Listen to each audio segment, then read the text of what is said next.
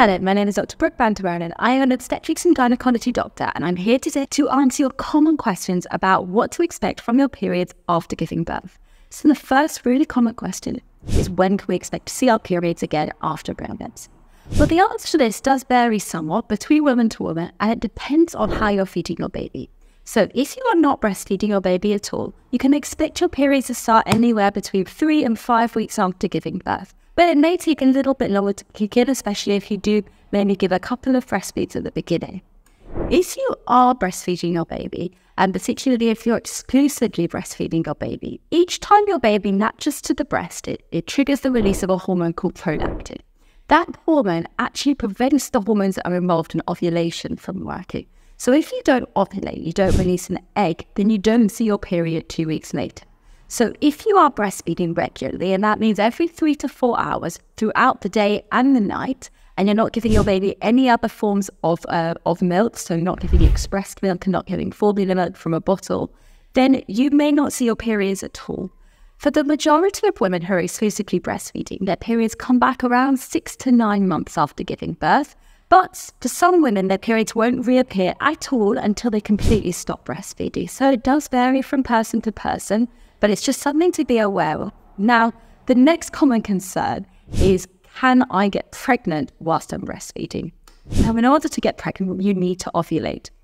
And the month that you ovulate, if you were to conceive that month, you would never see your period.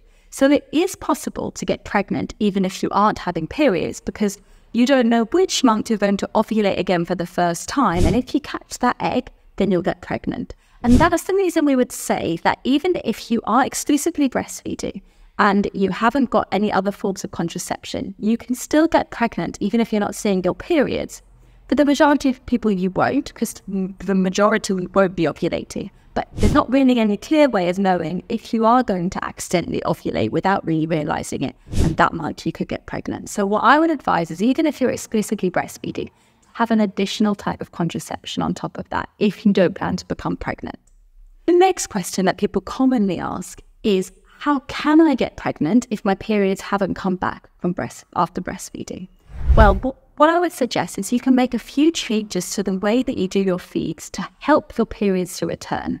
Now, as I said before, you need to be breastfeeding every 3 to 4 hours throughout the day and night in order for those prolactin levels to stay high. And if those prolactin levels stay high, you won't see your period.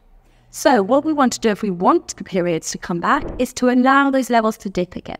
So what you may want to do is to try to space the feeds out for the baby. Not always that easy, because when a baby's hungry, we want to feed them. So what you might choose to do is, if you're really trying to bring back your periods, you may prefer to replace some of their breastfeeds with bottle feeds, but you can still give them expressed milk, so it doesn't have to be formula.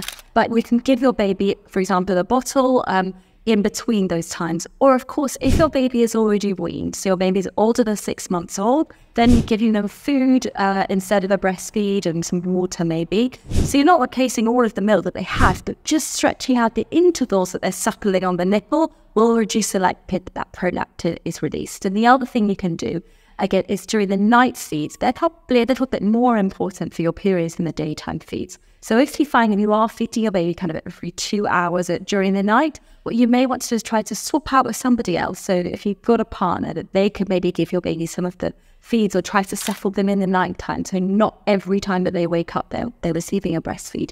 That will help to lower those levels of prolactin and help for periods to return. I know, easier said than done, but it's important if you are trying to get pregnant at this time. So what changes can you expect in your periods after birth, if any? Well, for some people, their periods do return and then they just go straight back to normal. But many of us do notice that our periods are slightly different in the first few cycles after your periods return.